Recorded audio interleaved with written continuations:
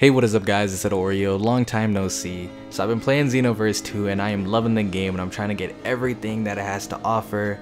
But recently one of my friends, he ended up wishing and wasting all his Dragon Balls on a radish.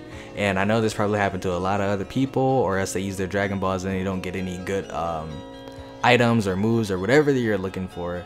So I wanted to see if there was a way that you could use your Dragon Balls, see what you want to get, and if you wanted to go with it, then fine, go ahead and get it. But if you didn't have to waste your Dragon Balls, and it simply put that you only have to close your application.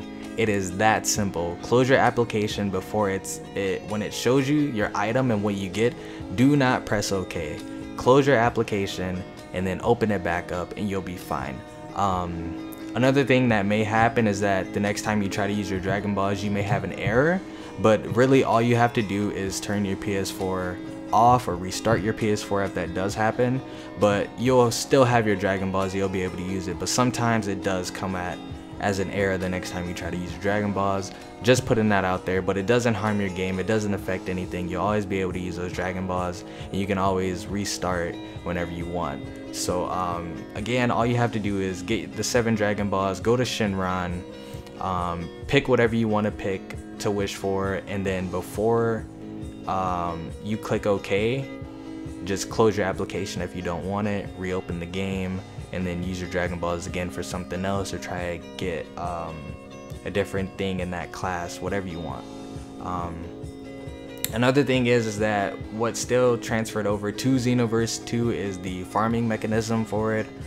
There's a couple other parallel quests that you can do to farm your Dragon Balls, but the best one is parallel quest number 4.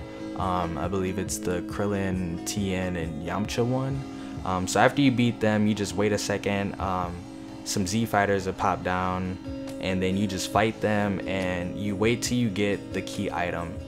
You might have to fight them and a couple of times. If you don't get the key item, just click restart and do it again. It usually takes me like 4 times, like 4 restarts before I get a key item, and then you just go ahead and finish the whole mission. And that's pretty much it for farming the Dragon Balls. It's super easy, super simple, and this is the fastest way you can get Dragon Balls and what you want back to back to back. This has been working for me, it's been working for all my friends, and I was just like, you know what, let me put this out to the world so they can get what they need to get done. So slap a like on this video if you liked it, comment if you have any questions, subscribe if you haven't. I'm EdoOreo and I'm out.